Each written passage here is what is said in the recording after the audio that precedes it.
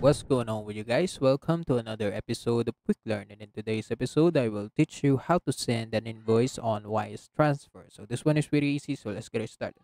First, go to a Google browser and search for a invoice generator. Then after that, after you search, go to this website right here. It will direct you to this page. And right there, you will need to provide your details. Don't worry, there's a Wise invoice template that you can download under articles. Just follow it and input it right here. Then after that, just download your invoice.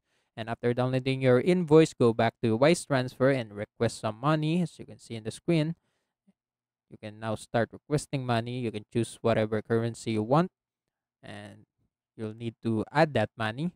Then, after adding your money, next to the verification, right there, there will be an option to upload your invoice file, and you can also add another comments or extra recommended comments for your request. And that's it. That's how you do it. And also, that's it for today's episode. If you want more to this channel, please like this video, click the notification bell, don't forget to subscribe. See you in the next one.